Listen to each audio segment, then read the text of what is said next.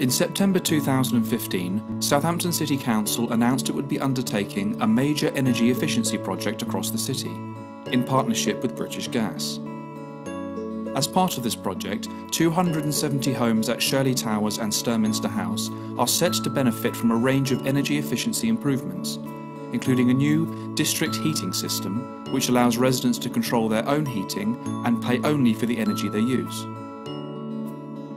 Residents at Shirley Towers and Sturminster House will also benefit from the following external improvement works.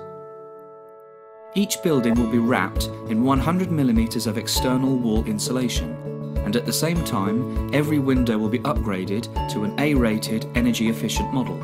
Once the external wall insulation is fitted to the building will be finished in a decorative render, to the colour and design chosen by residents during our 2015 colour consultation.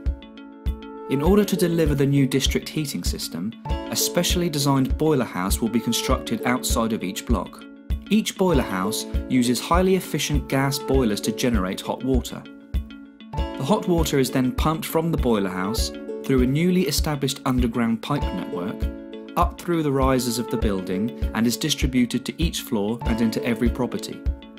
This is known as the primary circuit. The hot water from the primary circuit flows into a heat interface unit, HRU, which will be installed in every property. This device transfers the heat energy from the incoming water into the secondary circuit, which supplies heat to the radiators and hot water outlets. The water coming into the HRU then returns to the boiler house at a reduced temperature to be reheated and redistributed. The existing electric storage heaters in each flat will be removed and replaced with new radiators, pipework and controls. Each boiler house will also have a living green grass roof, providing a natural habitat for wildlife.